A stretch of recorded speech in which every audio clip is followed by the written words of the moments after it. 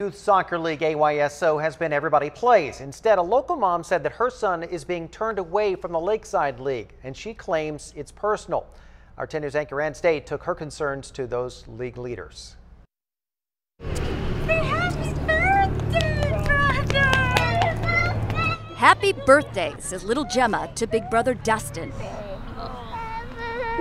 Mom Kelly Parsons says her son is a protective big brother and an even more protective soccer goalie. I'm getting ready and I'm getting ready to dive and I'm looking at where he's looking. Wherever he's looking, that's mainly where he's going to kick. I will see you on the 9th. I look forward to it. Dustin's principal at Tierra del Sol Middle School in Lakeside is a big fan of this mother and son. He works really hard. Mom says Dustin is a straight A student and He was with the Terminators. an all-star soccer player until this spring. No.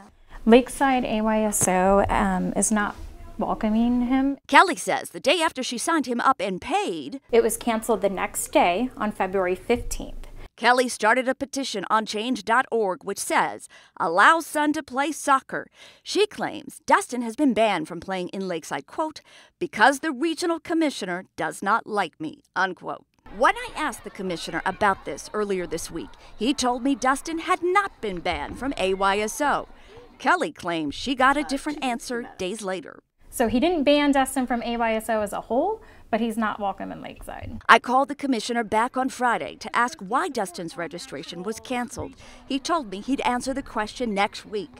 But spring registration is now closed. Just at the end of the day, just let Dustin play. I mean, he didn't do anything wrong. Kelly and her friend Jenna Setting had me listen to audio, which they claim is from a recent AYSO meeting where Kelly was told her antics have to stop. Kelly thinks she ruffled feathers by asking too many questions on social media, but Dustin is paying the price. He just wants to play with his friends at the field where he goes to school. Ann State, 10 News. Well, we reached out to the national AYSO. The marketing director told us she thought there were not enough spots on the team for Dustin, but that the family had been offered other options. The family disputes that.